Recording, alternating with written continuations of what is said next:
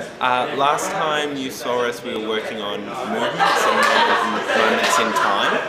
And from there we've sort of progressed to having a storyline for our play. We've figured out 4 key characters in the story, and they each have their own individual timeline.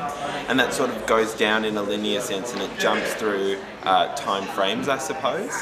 And off those we have these little moments that relate to their timelines and the other timelines. It's a really great way of constructing a play, and I think it's very different to what any of us have worked with or experienced before. I really like the way that Christian's going about teaching this style to us as well, and sort of experimenting with us.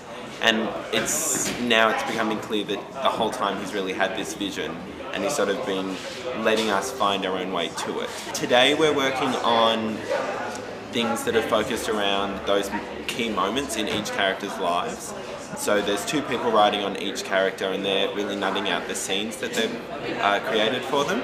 And then in a little bit we're going to improvise some of those scenes and flesh them out a little bit, and hopefully by next week we'll have a really clear idea of where our story's going. Stay tuned for more information.